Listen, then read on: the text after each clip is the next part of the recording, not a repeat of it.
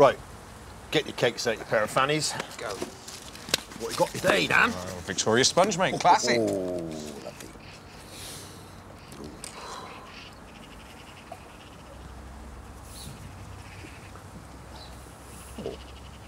Oh, Dan. That's not bad at all. Especially after your Battenberg disaster. Cheers, Mark. Right, Perth, what's your offer today?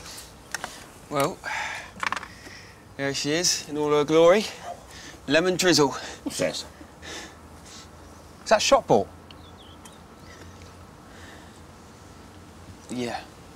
Oh, sorry. Look, I did try and bake one myself, I did, but I just can't do it. I can't bake. Listen, no baker gets it right the first time. That is the beauty of baking. It's trial and error. Do you think Dan could have produced that exquisite Victoria sponge without fucking up his Battenberg? No. No way. I mean, even the great Mr. Kipling would admit to fucking up his first couple of bakewells, right? Yeah, I suppose he would. You need to get some more confidence, Kurt. Yeah. Yeah. Well, do you know what? I think I'll give it a bloody good go next time. I really will, and I can't thank you enough. You know. That's the right attitude. Yeah?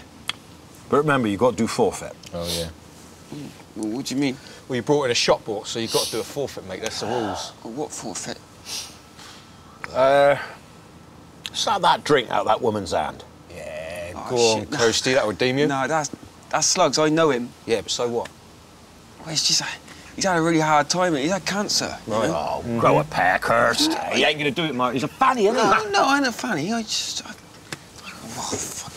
Hi, good. Go. All right, Slugs, mate.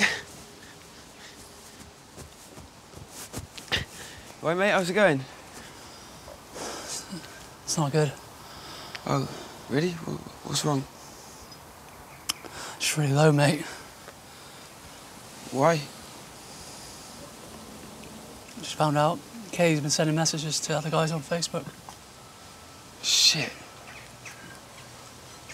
What sort of messages? Sexual, mostly. Oh, God. Oh, so sorry to hear that, mate. Thanks. She said she doesn't know what she wants. Yeah. I'm going over there now to see if I can work things out. Well, it will work itself out, mate. It always, yeah. I hope so. Just really fucked in the head, mate. Yeah. I don't know what to do. Yep.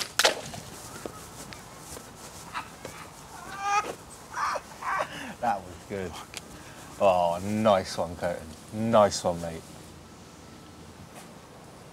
It's all right. It's all right. It's all right. Well, Mandy very kindly offered to spend some time at my house for protection and that.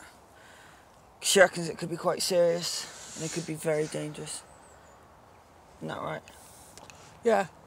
Yeah, the reason I've offered to protect Kerry is because I used to be in exactly the same situation before. Because I was a stalker for about 3 or 4 years. And it's got really bad at one point because they were starring in Jack and the Beanstalk at the Everyman Theatre. I broke into their dressing room and I stole all their shoes and that. Police got involved. I thought you were stalked, Tom. No, I was a stalker. Oh.